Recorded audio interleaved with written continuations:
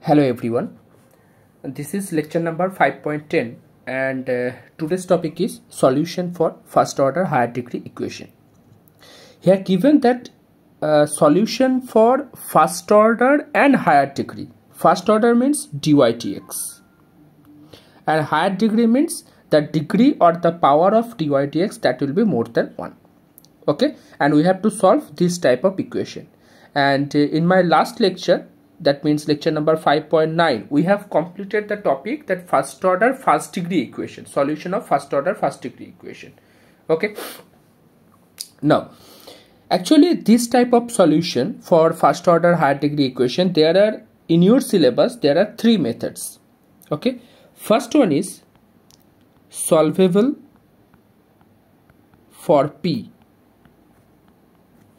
second one is solvable for y, and last method is solvable for x. Solvable for x.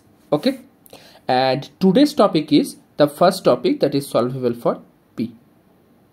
Okay, so let's discuss what is solvable for p and how to solve this type in this method. Clear? First of all, let me tell you the process or the steps in solvable for p. So first of all, the equations will be given in the form of dy dx. So first replace dy dx by p. This is first step. Replace dy dx by p. Actually we are using the letter p in place of ddx, and here dependent variable is y, that's why p is equals to dy dx. Clear? Now next step. Next step is actually if I replace the derivative term, that means dy ds, using p, so obviously the left hand side of the equation, that will be a polynomial in p.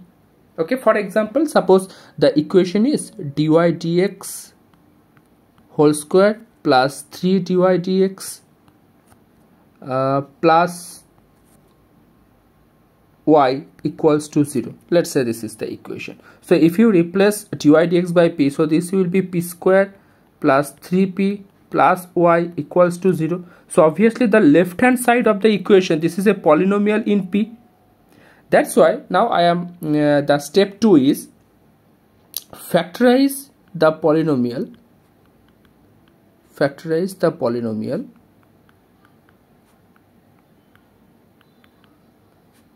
in p. Okay, now how many factors will be there? It is depending on the degree of the equation. Here in this example, the degree is 2. That's why if you factorize this polynomial, you will get 2 factors. Okay, if the degree is 3, you will get 3 factors. And let me tell you that in your syllabus, or not actually in your syllabus, in your examination there will be maximum 2 factors. That means the order will be maximum, sorry, the degree will be maximum 2. Clear? So you will get maximum 2 factors. If there is any question where the degree is 3, so obviously in that case you will get 3 factors. Now step 3.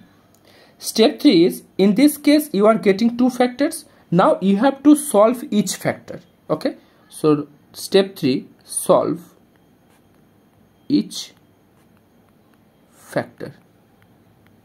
Okay, solve each factor. Now if you solve each factor, you will get, suppose you have 2 factors. This will be p minus, let's say, f1, p minus f2, 2 factors. Okay, if you solve p minus f1, you will get one arbitrary constant c1. If you solve p minus f2, you will get one arbitrary constant c2. Okay, that means you are getting 2 solutions and each solution will contain an arbitrary constant. Okay, now final step is when you are writing the general solution, that means the final solution. Multiply each solution when you are writing final general solution. Okay, final general solution. Okay, now let me tell you, in any differential equation, the number of arbitrary constant that depends on the order of the equation.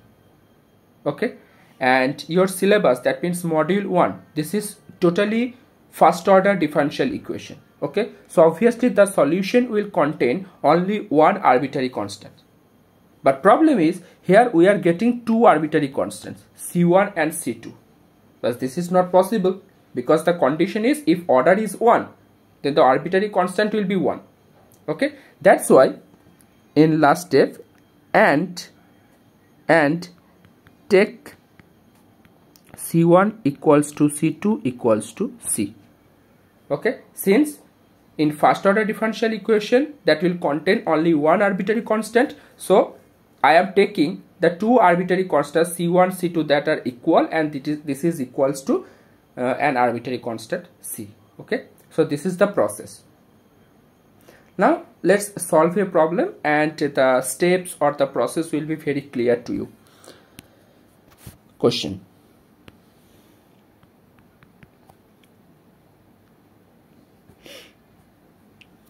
solve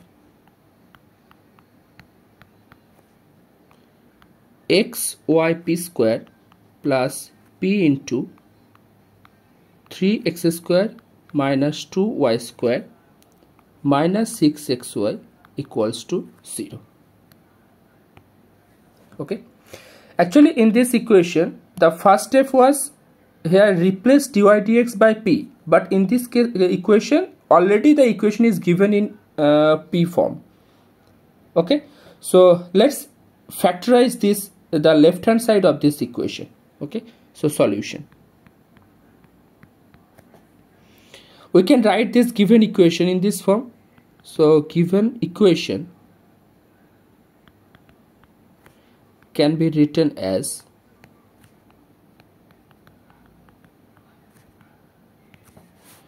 let's multiply or let's simplify xyp square plus 3x square p minus 2y square p minus 6xy equals to 0. Okay, or if I take common px from these two factors, okay, so px is common, so we are getting yp plus 3x. Okay, and from here taking common minus 2y, so yp plus 3x, this is equals to 0, or yp plus 3x into px minus 2y, this is equals to 0. So step 2 is complete. What was the step 2? Factorize the polynomial in p. So here we have two factors, yp plus 3x and px minus 2y equals to 0. Now solve each factor. Now yp plus 3x equals to 0. So we know that p is equals to dy dx, so we can write y dy dx plus 3x, this is equals to 0, or y dy plus 3x dx, this is equals to 0. Okay, and if you integrate this equation, integrating, so we are getting y square by 2 plus 3x square by 2, this is equals to, let's say this is equals to c1 by 2, just maintaining this pattern. Okay, so you are getting y square plus 3x square equals to c1. Okay, this is one solution, and the another factor, that is px minus 2y equals to 0. So x dy dx minus 2y, this is equals to 0, or x dy, this is equals to 2y dx, and we have to integrate now. That's why we have to take the y variable with dy, and we have to take the x variable with dx. Okay, so dy by y, this is equals to 2 into dx by x. Now here y is with under this dy, and here x is under this dx. Now integrate.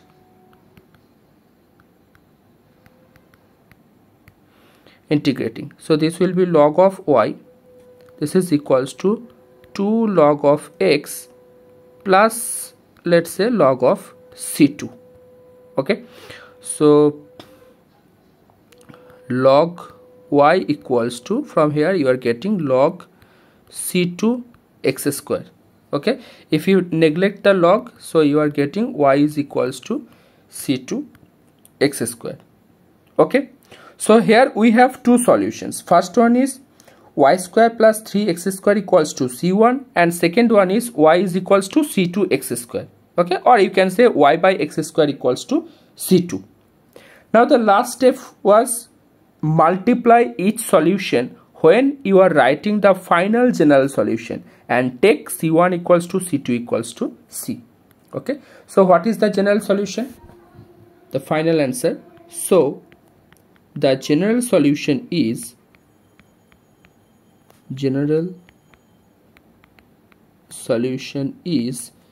first solution, y square plus 3x square equals to c1. So we have to write y square plus 3x square minus c. Okay, this is first solution. And second solution was y equals to c2x square. So you have to write y minus cx square. Okay, this is equals to 0. This is the final solution. Now question is, why we are multiplying these two solutions? Actually, this is the original polynomial, na? This is the polynomial. Okay, and we have factorized the polynomial. So this is in multiplication form. Okay, and we have find out the solution of each factor. So the solution of the original polynomial, that will be again in multiplication form. Yes or no? If the polynomial is in multiplication form, so obviously the solution of the polynomial, that will be also in multiplication form.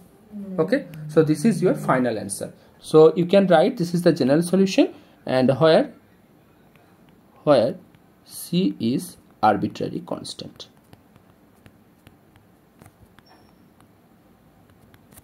Okay, let's try another solution. Next question, and this is very, very important. Solve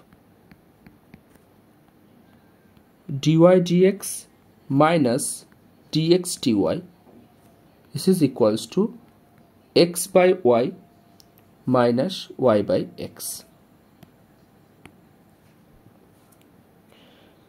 Process is same. First convert this equation in a polynomial of p. So you have to replace dy dx by p. So p minus, if dy dx equals to p, so what will be dx dy? 1 by p. So p minus 1 by p, this is equals to x by y minus y by x. Okay, obviously we can write in this form. Now just simplify. So this will be p square minus 1 divided by p, this is equals to x square minus y square divided by xy. Or cross multiplication, p square xy minus xy, this is equals to px square minus py square. Or p square xy minus px square plus py square minus xy, this is equals to 0. Okay, now what is common? So from first two factors we can take common px. So this will be py minus x. Okay, and from the last two factors we can take common y. Okay, so plus y py minus x, this is equals to 0.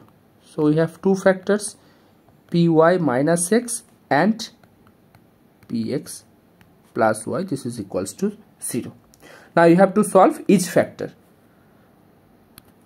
Now py minus x, this is equals to 0.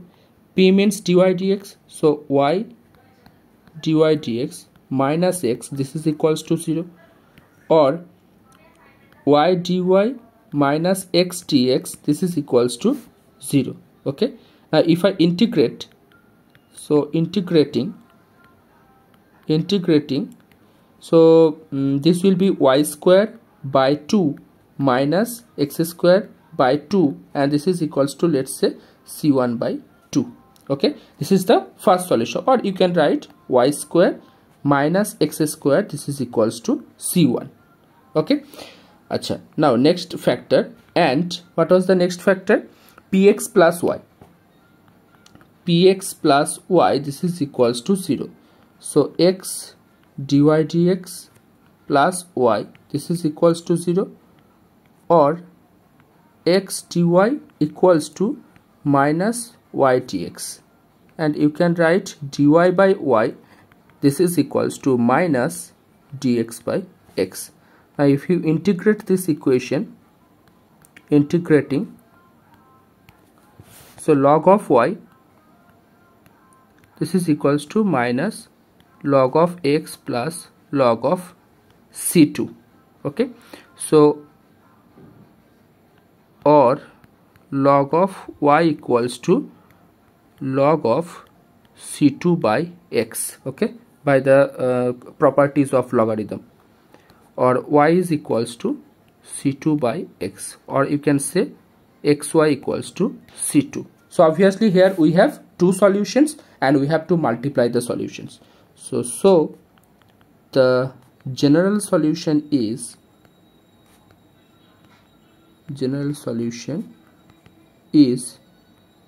y square minus x square minus c into xy minus c, this is equals to 0, where c is arbitrary constant.